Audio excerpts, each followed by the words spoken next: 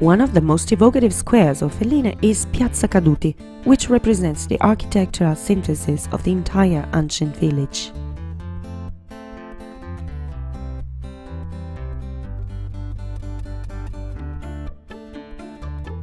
The square is enclosed among ancient houses that develop on 1 or 2 floors, some with a sloping roof, others with a typical flat roof.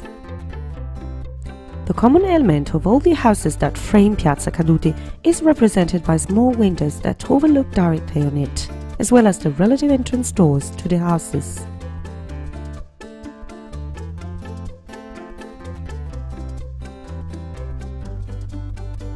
Where there are, the balconies on the first floor are sober and characterized by a rough carpel railing, most often left with no plaster.